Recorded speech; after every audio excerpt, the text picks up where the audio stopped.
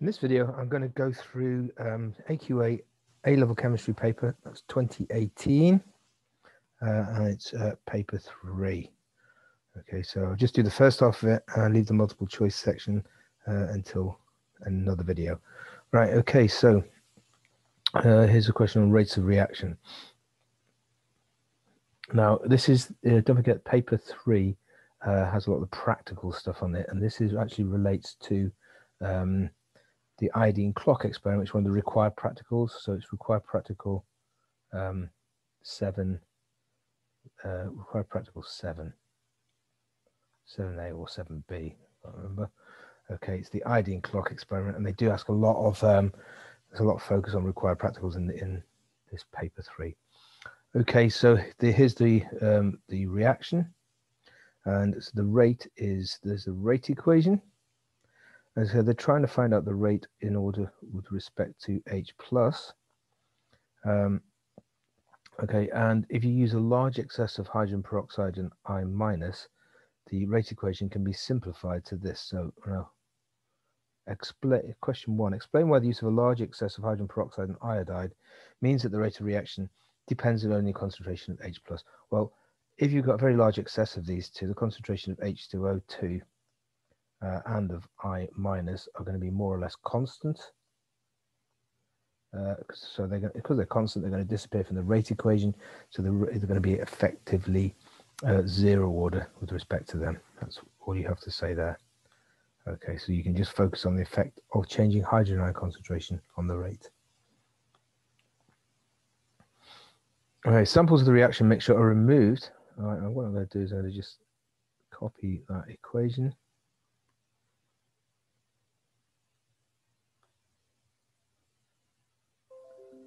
Right, so you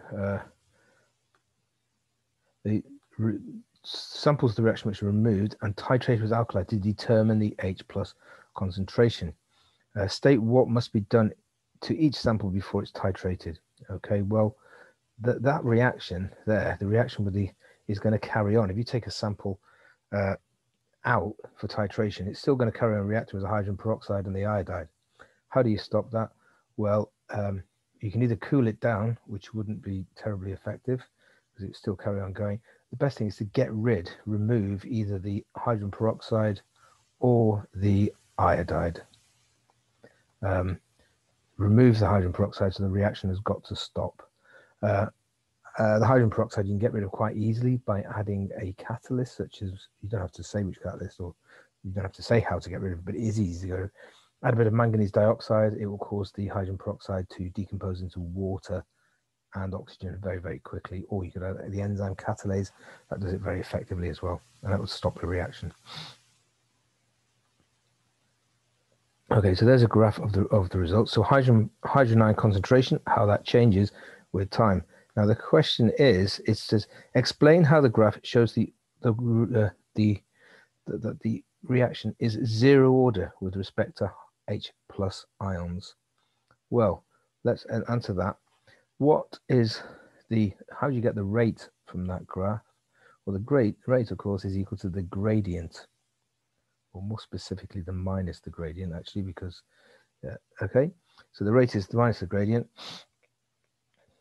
That gradient is constant, even though the concentration of hydrogen ions is decreasing. So it must be independent of hydrogen ions.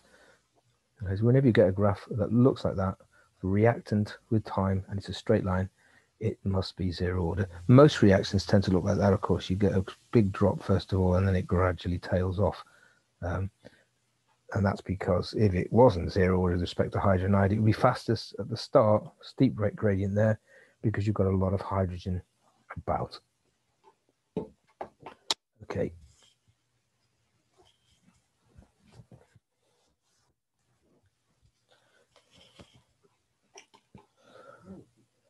Right. Continue. Right. Use the graph, 1.4, use the graph to calculate the value of K1 and give the units of K1. Well, we've said here that earlier on, K1 is when you've got a large excess of hydrogen peroxide, and so you've got this equation rate is equal to K1H+. And that's when you've got a large excess of hydrogen peroxide and iodide. We know that's zero order, so put that over there. So that means that this is equal to 1. So rate is actually equal to the value of the rate constant, K1. Right, so we need to find out K1, so we find out the rate. How do we find out the rate? From the gradient of this graph. So the gradient of that graph, I'm going to do, right, let's take this big triangle here. So gradient is going to be equal to changing the y, changing the x.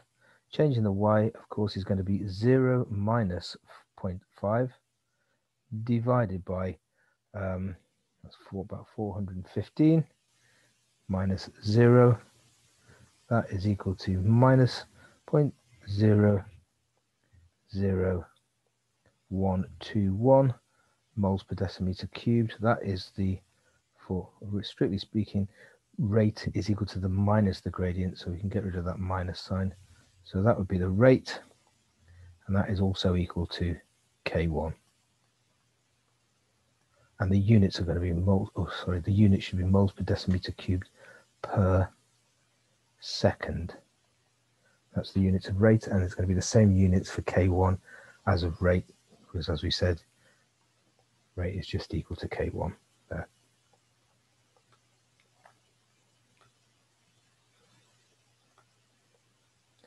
Okay, second reaction mixture is made at the same temperature. They changed the concentrations of the iodide and the hydrogen peroxide. The iodide isn't in large excess here, but we do have a large excess of hydrogen peroxide. Okay, right. So the results are shown in the table. You've got to plot those in the graph.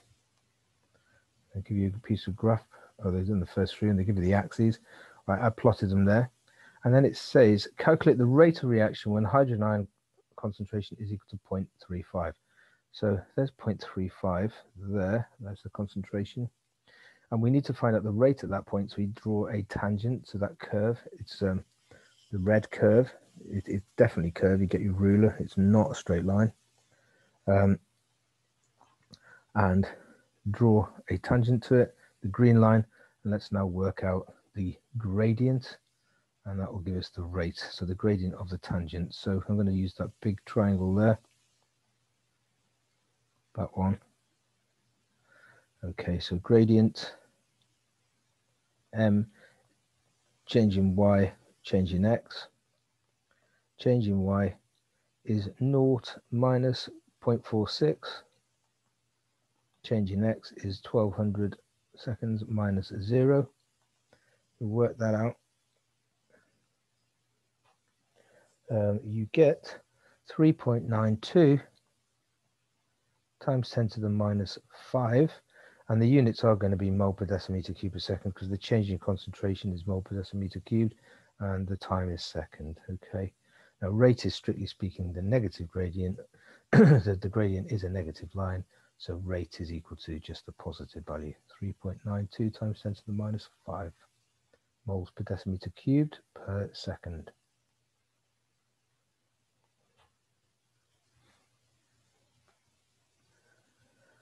Okay, so move on. Right. A general reaction equation for a reaction is shown below.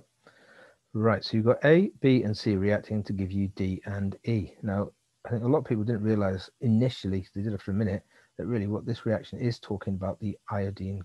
We're talking about the iodine clock experiment here. Okay, and it says all of the reactants and products are colorless except for E, which is dark blue. And of course, iodine is dark blue in the presence of starch. Not that that matters for answering the question, but it is. And it says a reagent X is available that rapidly reacts with E. Okay, now that was actually thiosulfate in the required practical. Sulfate ions, S2O32 minus, that will react with iodine. Okay, so a small amount of X is included, and this will react with any E produced until all of the X's been used up. Okay, so right, explain, giving brief experimental details how you could use a series of experiments in order to determine the order of the reaction. But what you're going to do is you're going to wait for the mixture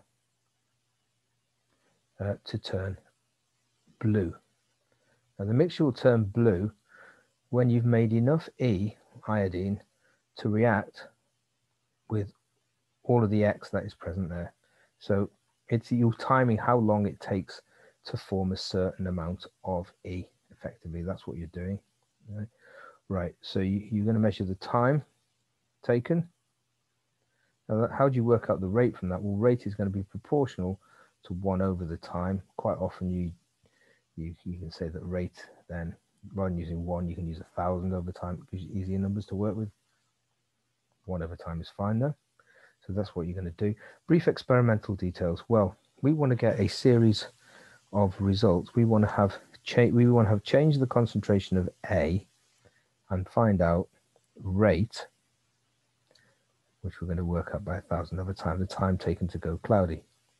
So if you're doing an experiment like this, how many different concentrations of A would you use? Well, I think most people would say let's use 5 different concentrations of A. When we're doing this, we must take care to ensure that the concentration of all the other things are the same. So concentration of B and C must be constant. And also, we must add the same amount of X to each of the 5 experiments. Okay, so we need to do those. So we're only changing the concentration of A. And I think it's probably worthwhile mentioning here, how would you actually achieve that? Well, you'd probably get stock solutions of A, of B, of C, and of X. Okay. Now we want to keep the concentrations of these 3 the same. So you keep the volume of B, C, and X. You keep the same. All we're going to do then is we are going to change the volume of A for each of the 5 experiments. So you could use like 1 centimeter cubed in the first one, 2 centimeter cubed, 3, 4, and 5. But then you'd have to be a little bit careful there, because if you're changing the volume of A, you're going to change the overall volume as well, which would change the concentration of B and C a bit. So what people normally do there is you also add H2O to each reaction mixture. Now the one you're adding 5 to, you add the volume of H2O, you don't add any H2O. Here you'd add, when you're only adding 4 of A, you need to add 1 of H2O to keep the volume the same. This one you'd have to add 2, there you'd have to add 3, and that one you'd have to add 4 centimeters cubed of H2O. So it's probably worthwhile mentioning that to keep the total volume the same, you're going to change the amount of H2O. But importantly, you're going to keep the concentrations of B, C, and X all the same, and only change A. And then you're going to time how long it takes to go blue-black. And then do 1,000 over time to get the rate from that. That is exactly what you do in experiment 7, required practical, the iodine clock experiment. Okay, so this one is not experimentally based. This one is it's about the periodic behavior of the oxides across period 3. Okay, so given equation, 2 observations for reaction occurs when sodium is heated with oxygen. So the observation is sodium burns with a yellow flame, and it leaves a white powder behind, which is the sodium oxide. The sodium oxide has got formula Na2O, of course, so that means you're going to need 2 Na plus a half O2. It's going to go to Na2, there's the equation. Right, the same thing when you heat phosphorus and oxygen. Well, phosphorus burns readily, it burns with a bright yellow flame. Because it's pretty hot, the P4O10 produced is gaseous.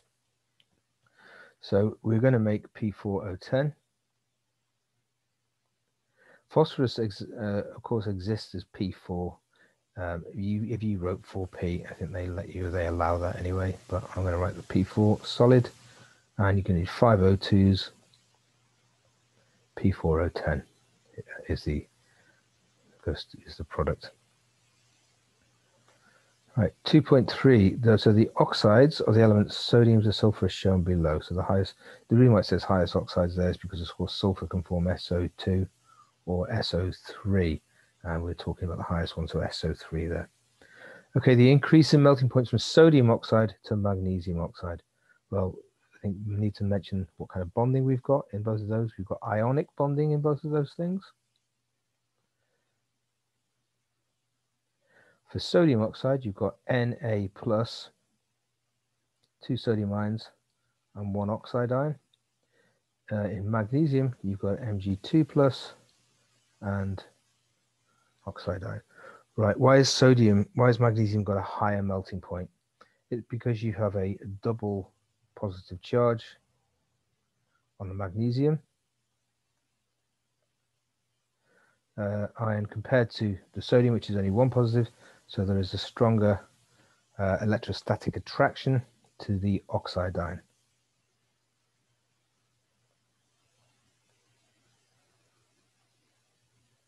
So you're going to need more energy to break down the lattice. Okay, you might also want to mention that the Mg2 plus ion, even though the sodium ion and the magnesium ion have the same electronic configuration, both 2A, this is smaller, of course, because magnesium has got a nuclear charge of plus 12. The sodium has only got 11 protons, so it doesn't hold the electrons in as tightly. So not only is the magnesium smaller, more highly charged, it's also smaller, so it's got a higher charge density. That's probably a bit over the top to write all that down for 2 marks, though, but that is true, nevertheless. Right, explain why the melting point of the oxide of silicon is much higher than that of phosphorus. Well, SiO2, if you remember from GCSE even, is a giant covalent structure. So that means you need to break covalent bonds in order to melt it. When you melt it, which of course is very strong, whereas P4O10 is simple molecular. By the way, look at the marks scheme. They don't like the term simple covalent. Don't know why, but they don't. They won't let you have it. So let's keep AQA happy and not write simple covalent. P4O10 is simple molecular, so there you're only going to have to break into molecular forces when you melt it. Right. Now here is another one. This question number 3. This relates to required practical 5, I think it is 5B. When you dehydrate cyclohexanol to make cyclohexene. Okay, so this is a direct lift from that required practical. Okay, so it's worthwhile revising those. A student prepared cyclohexane by placing 10 centimeters cubed cyclohexanol in a round bottom flask, and they add some concentrated phosphoric acid. That's the catalyst to dehydrate it, and added a few anti-bumping granules, and the apparatus shown below. Right, there's the apparatus. Right, now calculate the percentage yield of cyclohexane. So if you're going to just, we say we get 5.97. Right, so if we just write the equation, 1 mole of cyclohexanol gives you 1 mole of cyclohexene. I'll just write down the molecular weights of those things. So the mol of cyclohexanol, well, that's going to be C6H12O. So the mol is exactly 100. That loses a water molecule, so it's going to be 18 less, so the mol of that is 82. Right. Now it told us the density of cyclohexanol was 0.96 gram per decimeter cubed, and we started off with 10 centimeters cubed of cyclohexanol. So the mass of cyclohexanol is going to be density times the volume. So that's 0.96 times 10, is equal to 9.6 grams. So we need to work out how many moles of cyclohexanol we've got there. Okay, so moles of the cyclohexanol, mass over mR, 9.6 over 100, so that's equal to 0.096 moles. So if you get 100% yield, then so we've got a 1-to-1, 1 mole of this gives us 1 mole of the hexene, so we should get 100% yield, we should get 0.96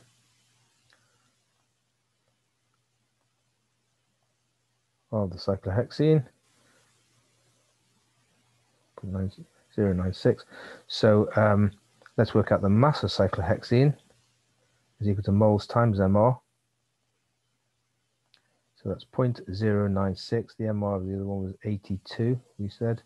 So that means the mass you're going to get there is going to be 7.872 you should get. So now all we've got to do is work out the percentage yield. So expected over obtained.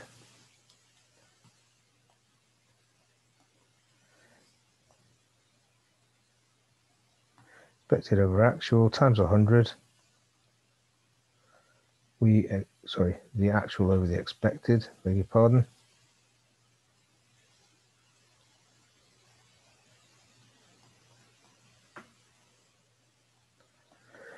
So we actually got 5.97, it says there, divided by the amount we expect, which is that, multiplied by 100 is equal to 75.8% yield. Okay, so that's that.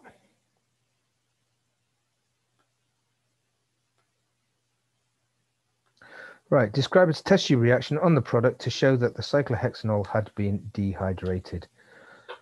Okay, so you're testing on the you basically you're testing for the presence of a double bond, and of course that in GCSE is bromine water, and it should be decolorized.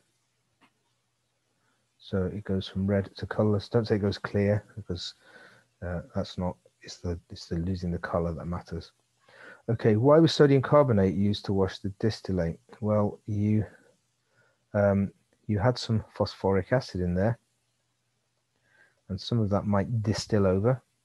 It's got a fairly high boiling point, but some of it might distill over. So you would have to add the sodium carbonate to neutralize that, to get rid of the phosphoric acid. Okay, so you would react with the hydrogen ions and the phosphoric acid would react with the carbonate ions to make CO2, and you'd be left with phosphate ions behind, and water. Okay, you get rid of the phosphoric acid. Right, explain why it's important to open the tap of the separating funnel. So what you just to remind you what a separating funnel is, it's like that, and you have a stopper in there, and what you do is you that would be your aqueous layer. So this is you washing it with sodium carbonate in water. That's going to be heavier, so that sinks to the bottom. This is going to be your cyclohexene layer on the top.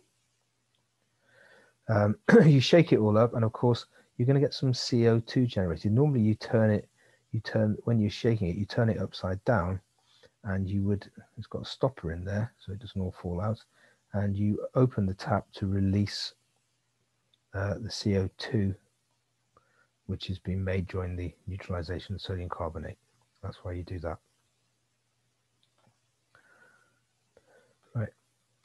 Give a property of anhydrous calcium carbonate other than its ability to absorb water that makes it suitable as a drying agent. They ask this question periodically, and it's just all you've got to say is you've got to choose a drying agent that doesn't react. It does not react with the product. It's fairly unreactive. It doesn't react with cyclohexene. Obviously, it wouldn't be any good at all if it did. Just a 1 mark question that comes up periodically, just like what's the point of anti-bumping granules? And we will always say to stop large bubbles forming during boiling is a kind of standard answer. Right. Now here, describe the apparatus you would use to remove the drying agent by filter. So the drying agent is calcium chloride by under reduced pressure. I would probably, it says you draw a label diagram, so I would probably do. So you have this, reduce filtering under pressure. This is a fairly standard question as well. So you have this, is called a Buckner funnel.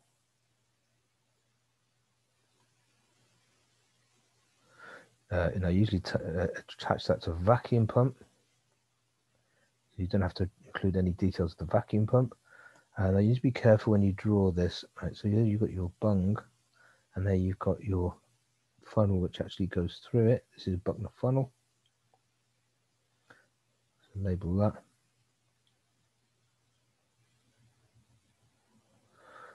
And here you need to have a piece of filter paper in the Buckner funnel as well. And they are quite picky about, you see here, that's all got to be sealed in. And also you've got to have, if you draw your bung like that, solid, then they won't give you the marks for it. Okay, they don't like that.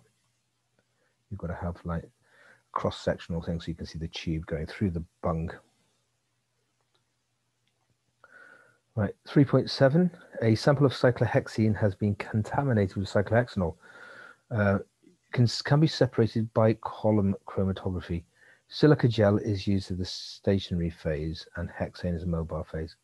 Well, silica gel contains SiO2, which has got oxygens in it, so it's polar. It's polar, and so that means cyclohexanol will interact with it better than the hexene, which of course is not polar. The cyclohexanol is polar because you've got the OH group on it. You don't have to go into any more detail of that. It's only 2 marks. All right. Now, explain how infrared could confirm that the cyclohexene obtained did not contain any cyclohexanol. Right. So here is our AQA infrared data off the data sheet. Now, if you got cyclohexanol there, you would have this OH group in there, and that means you would get an absorbance around there. And I've included this little diagram here because it's extremely easy to spot an alcohol in an infrared spectra. You get this peak here, that's the alcohol, and it's always really easy to spot because it's next door to this peak here, which is due to the CHs. So you get that double peak. It's very characteristic of the OH of an alcohol. You wouldn't see that if it was pure cyclohexene. It would just be like that, wouldn't it? You get the CHs still, but you wouldn't get that. And then you'd get a little tiny peak there as well for that there. But the main thing to say is no, it's only 1 mark, so you would not get an absorbance in that region.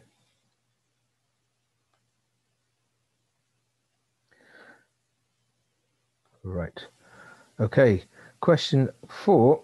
Right. Now this again is another required practical. This is required practical 2. A calorimetry experiment. I think the actual required practical 2 is when you add anhydrous copper sulfate to water. Well, here you're adding sodium hydroxide. It's not quite the same, but it's effectively the same sort of thing. Okay, so the student measuring cylinder, he places some hydrochloric acid in a glass beaker. Now that's important because you know, of course, you wouldn't do it in a glass beaker. You would do it in a polystyrene beaker, and there's a question on that later. And that's because it's a better insulator than glass, so the heat would stay in there.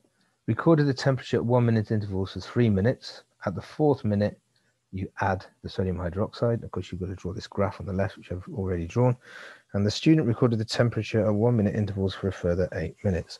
There's his results, and you have to, and the question is, plot a graph on the grid to the left use your graph to find out the temperature rise at the 4th minute. Show you're working on the graph by drawing suitable lines of best fit.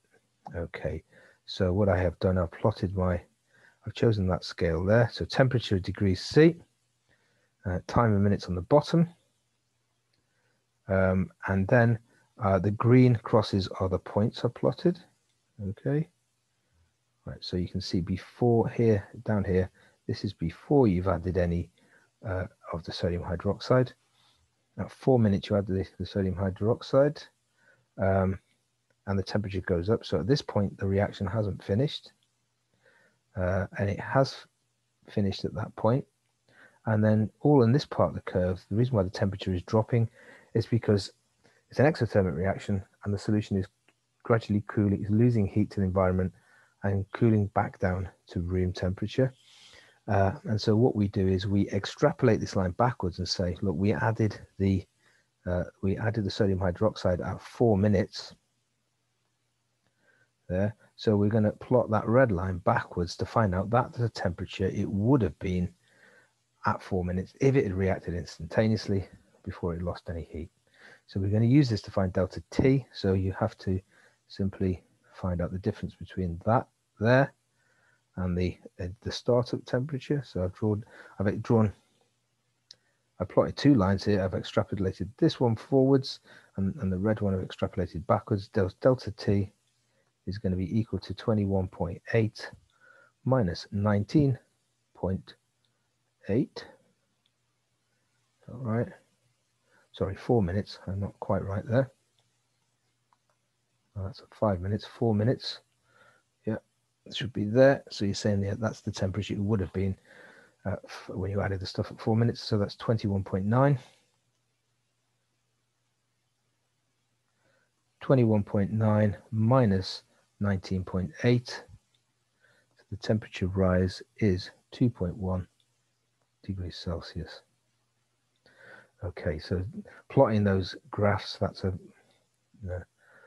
skill which is in required practical 2, and that's what they're testing there. Okay, right, 4.2, the uncertainty of each of the temperature readings, was plus or minus 0.1 degrees C. Calculate the percentage uncertainty in the value. So that's going to be 0.1, that's the uncertainty, over the total temperature rise is 2.1 multiplied by 100. So that is going to be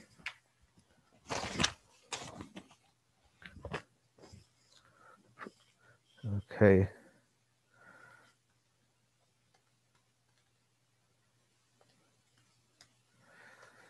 .0, so that's going to be 4.7, so 4.8%, 4.76%, which is quite a lot. Okay, suggest a change to the experiment that would minimize heat loss. Well, what you want to do is you want to make this temperature rise bigger. You want that to be bigger. How can you make it bigger? Well, you can't just add a bigger volume of solution, because then you've got, you're heating up more solution. So you have to make the reagents more concentrated. So use more concentrated NaOH and HCl. So then you're going to have a bigger number of moles reacting, so you get a bigger amount of heat released, bigger temperature rise. Suggest and explain another change that would decrease the percentage and oh, sorry, that's the wrong question. That's the question there. Suggest and explain that another change to the experiment would decrease the percentage uncertainty in the use of the thermometer. Use more concentrated NaOH and HCl. And this one, to minimize heat loss, sorry, all you have to do there is use the polystyrene cup instead of a glass beaker. I'm getting a bit ahead of myself there. Right, 4.5. Right, a second student completed an experiment, the enthalpy of neutralization of ether dioic acid and potassium hydroxide. Right, first of all, I'm going to jump here. It says, give an equation for the reaction. Well, ether dioic acid has got 2 carboxylic acids, and each of those is going to react with an OH minus. Okay, so the equation is going to be ether dioic, which is, I'm going to write it like this, I think. I'm going to write it as H2C2O4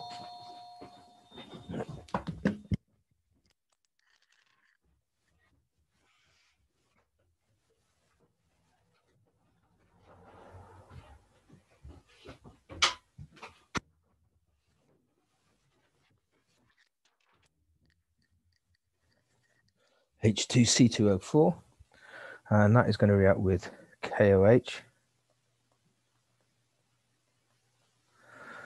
Right, that is going to give us the ether dioate ion, so it loses 2 protons. It loses that proton and that one, so that's all right. That, and I've got 2K plus ions, and we're going to make 2 waters. Okay, so I should really write it like that. Okay, so that is the equation there. Right, now calculate the enthalpy change per mole of water formed in this reaction. Okay, so we're going to use 2 equations here. We're going to use Q is equal to MC delta T, and we're going to use delta H is divided by Q over the moles of H2O formed. So we're going to have a look at the number of moles of H2O formed we've got. Right, first of all, let's see how much ethane dioic acid we've got. So concentration times the volume. Ethane dioic acid, you're going to have 0.025 multiplied by 0.8, which gives you 0.02 moles of ethane dioic acid.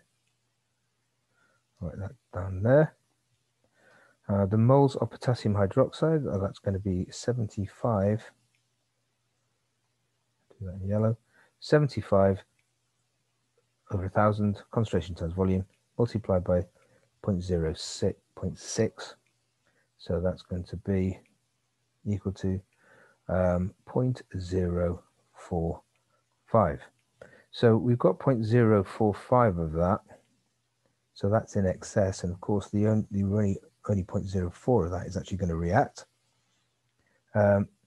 Now, if we have 0.02 moles of that, we're going to form 0.04 moles of water.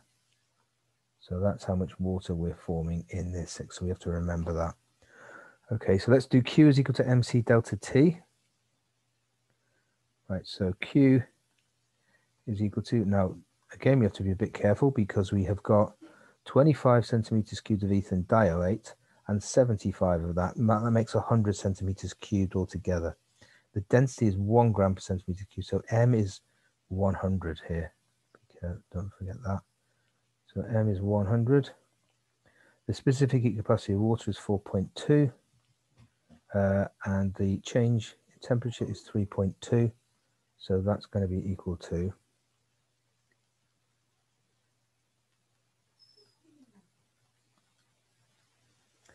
1,344 joules. Now to work out delta H for that. Well, delta H is equal to Q over the moles H2O. So 1,344 divided by the moles of H2O, which is 0.04.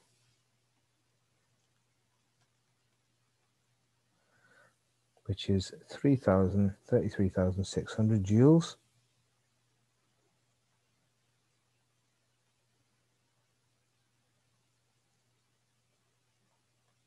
Sorry, 33,600 joules.